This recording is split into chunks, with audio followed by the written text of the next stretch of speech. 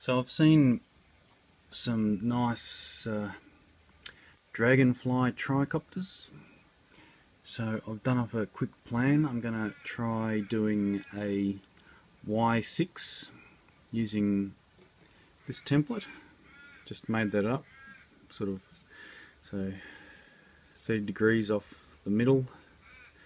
So you get 120, 120, 120. One out the back, and I'm going to use some SK450 motor mounts for the back. I'm going to have this one as an up motor, this one as a down motor, and see if it flies. Oh, something to do. Next project. So here's the basic frame. I'm using my newest favourite landing legs for the Dragonfly effect. Hopefully we'll get this working as a Y6 and the motors in that configuration will work. Frame's complete. KK installed.